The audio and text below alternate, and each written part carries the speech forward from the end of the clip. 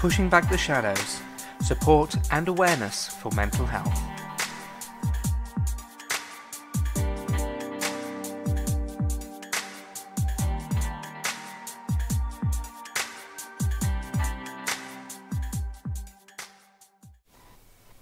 Hello and welcome to episode 50 of the Pushing Back the Shadows podcast. Do you know what? It's a bit of a milestone. I did not think we'd make 50, and yet I'm really pleased that we have. So thank you to all of you who listen. It's great to have your support.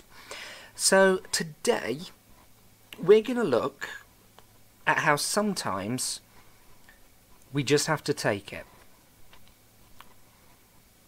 Because wouldn't you agree with me that when you're dealing with people who have mental health conditions, sometimes things can get a little bit nasty? You're liable to get snapped at, pushed away, shouted at, perhaps even verbally abused to a certain point. It happens, doesn't it? And see, this is the thing. A lot of people would kind of hear something like that. You know, something that one of these people struggling with a mental illness would say, or hear them snap, or something like that, and they'd take offence. It would put their back up, and off they'd go. They'd be like, yeah, no, I'm not taking this jog on, mate. And yet, sometimes, friends and family members, we have to take it, don't we? Let's have a look a little deeper at what I mean. Because, for example, if I'm on a bad day, I do tend to get quite grouchy. And I'm not necessarily feeling angry, it's just I'm a little bit more short-tempered, a bit less impatient, and I can be very, very snappy. I don't necessarily mean it that way. Because, you know, if you're talking to the people that you love and care about, would you really want to snap at them? Would you really want to hurt them? I'm now having visions of the gingerbread man from Shrek singing that, "Do you really want to hurt me? Do you really want to make me cry? Oh, help me. What has my mind become?" But really, sometimes we can get very snappy. We can say things that we don't necessarily mean, and it can cause these uncomfortable situations. It can cause arguments, it can cause, you know, really big falling outs, and it can hurt people.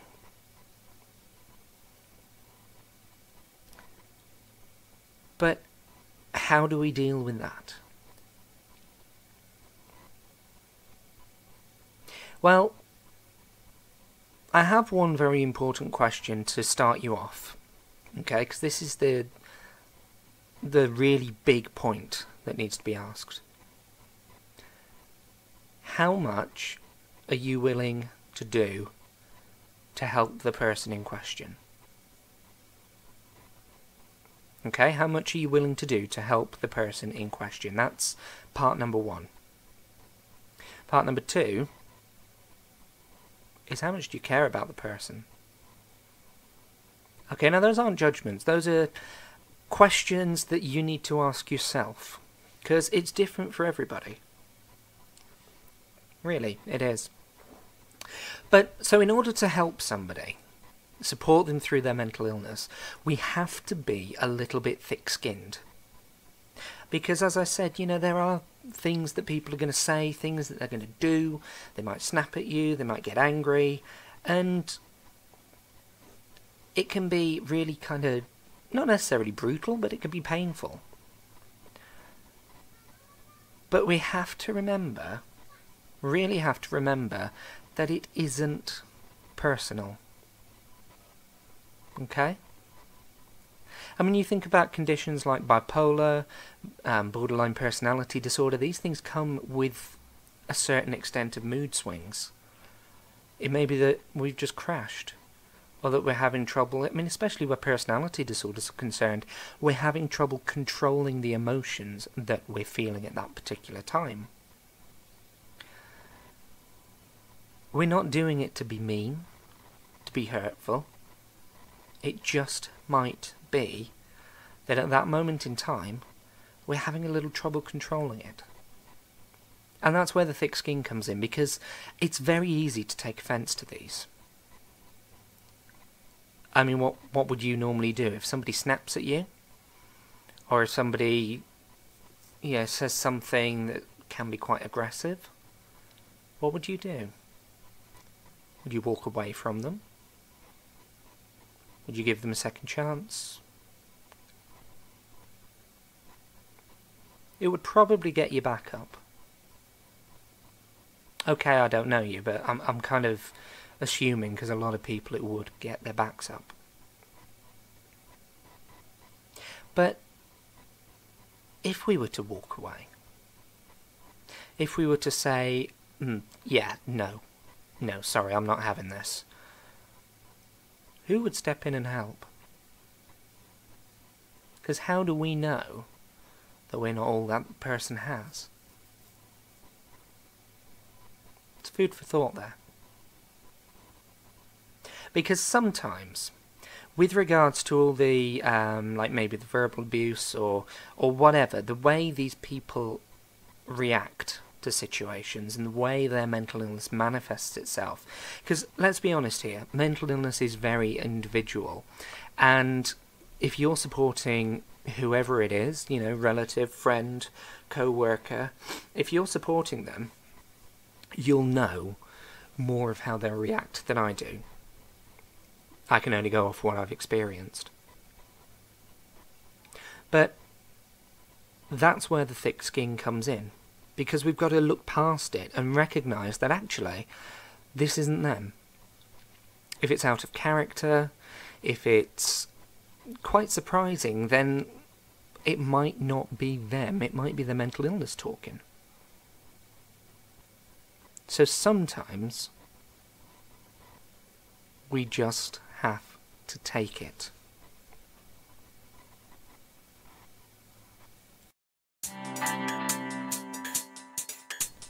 You're listening to Pushing Back the Shadows.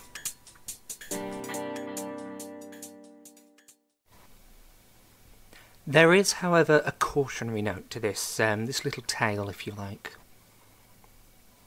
It's all very well saying that sometimes we have to take it, but the key part there is sometimes. Now, I'm not just saying about when we're not in a good place to take it, because I know we all have bad days, and sometimes it's a case of, oh, for crying out loud, look, I just can't deal with this at the moment. But it's not that kind of sometimes. Because with every single situation, there comes a point when we, as the friend or the family member, are taking too much. And this is where, as I said at the start, this kind of theme of used and abused comes into it. So this is, for example, if somebody is constantly mouthing off at you, constantly snapping, constantly taking you for granted. If there doesn't seem to be any discernible pattern of, well, actually, no, that's not them, this is. Like I just said now, if it's out of character for them, then it might be their mental illness. But if it's not so much out of character, if it's starting to become a frequent occurrence, or maybe it's just been frequent from the beginning, then it might be too much. But what do we do? Well, first and foremost, and this applies generally to any situation, our safety is the most important. Because we can't look after anybody else if we're not looking after ourselves. So we have to remember to practice that self-care. We've also got to remember, especially if, for example, when somebody gets really down, they get quite physically aggressive, we have to put our safety first. We have to look after ourselves. Now, in terms of taking too much, the first thing you have to remember is that you don't have to take it. Because at the end of the day, there are plenty of services out there that will help. And if you feel like you can't cope with the situation, don't just abandon them. No, because that's not what I'm saying at all. But maybe give them a crisis number. Refer them to Samaritans, or Mind, or somebody else. Refer them on to one of the resources that deals with mental health. Because at the end of the day, you are, for want of a better word, a lay person supporting them. And whether you feel like you have to, or whether it's kind of the kindness of your heart, or whatever, you're making that decision to support them. But at the end of the day, you cannot let it destroy you. So what do we do? Well, first and foremost, it's important to challenge the behaviour. Now, I'm not saying that you've got to kind of tell them what they're doing as they're shouting and screaming in your face. But perhaps when it's calmer, when they're on a better day, say, well, do you realise that this is how you've been? And just make sure that they're aware that that is how they're being. And this covers anything, you know, whether they're getting physically violent, whether they're getting verbally abusive, whether they're just snapping or shouting more, or not even doing anything, you know, just kind of sitting around doing nothing. And for all intents and purposes, maybe appearing lazy. They might not be. But as I say, you know what kinds of things the people you support would exhibit. Because challenging the behaviour gives them the opportunity then to correct it. Because with some of them, they might not even realise that they're doing it. I went through a phase where I was very short-tempered and I was very quick to raise my voice. And Cheryl pointed that out to me. Told me I was raising my voice much more. Usually when the 4-year-old wasn't doing what she was supposed to, what she'd been told to for the umpteenth time. But once she'd pointed it out, it was like, yeah, do you know what? I have been. I need to keep more of a check on that. So I did. Okay, sometimes it's a close call and it's a really tight leash and so on, but I rein it in. I don't shout as much, even though inside my head I'm going, oh, for goodness sake, how many more times do you need to be asked? I don't do it. Because a little secret here is that although we might feel like slaves to our mental health, we're not. We have the ultimate choice. And I know it's a controversial thing to say, but we do have a choice. Not choosing whether to be depressed or not, or anxious or not, but we can choose to be mindful of our behaviour. And we can try, and that's the key word, try, to modify it. Yeah, in some cases it might take time, but we can make that choice. So when do we stop taking it? When do we stop taking whatever these people are throwing at us? Some might say never, because they may hold that person in a high enough esteem. But I'd always say challenge it first, and then see what happens. If the behaviour changes, great. If it doesn't change, that's when you need to be careful. Because if it doesn't change, either they're not willing to change that behaviour, or maybe they still don't realise and you need to challenge it again.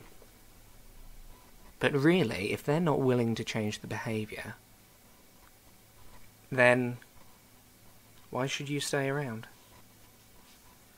Because in any relationship, whether it's carer to patient, whether it's parent to child, child to parent, friend to friend, whatever that relationship, there has to be a certain element of give and take. And if the person you're supporting is not willing to try and modify their behaviour, that's the point where you need to get yourself out, where you need to walk away. Doesn't mean you can't come back later. Doesn't mean you can't continue to care from a distance. But you need to put your own mental well-being and your own safety high up on the list. Now, these are just my thoughts. I can't tell you what to do. And as we say on every disclaimer, I'm not medically qualified. I am not an expert. This is based on my experiences. But I'd rather, if you're supporting someone, I'd rather not see you break. If you have any questions about that, please do get in touch, and I will happily answer them or talk about it further. But you take care of yourself. That's all from me. I'll catch you next week.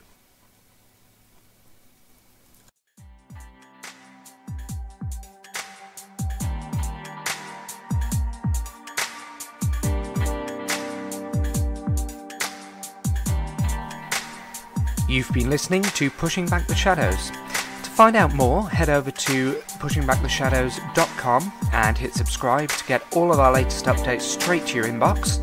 Alternatively, connect with us on Facebook, which is facebook.com/AlexDavisPBTS, or you can visit us on Twitter at AlexDavisPBTS.